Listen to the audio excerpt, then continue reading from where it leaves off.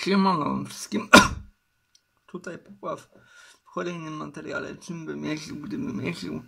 Dzisiejszy pojedynek jest między BMW M2, sportowym BMW M2, bo to jest wersja sportowa, i Golfem R, Golfem Volkswagen Golf R, czyli też wersja sportowa. I teraz pytanie, który z tych aut ja bym wybrał? Sercem jestem oczywiście z BMW. Oba te auta są niemieckie. Volkswagena w ogóle ma moja mama. I w obu czuję się jak w domu. Chociaż BMW nie mam, ale w obu czuję się jak w domu. Ale M2 nie wybrałbym, mimo tego, że jestem z nią sercem bardziej.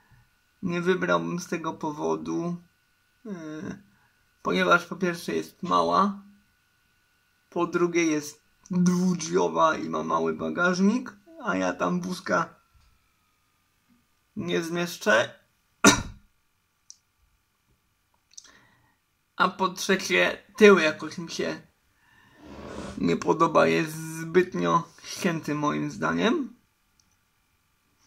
A jeżeli chodzi o Golfa, to Golf jak Golf jest mały, zwinny, mały,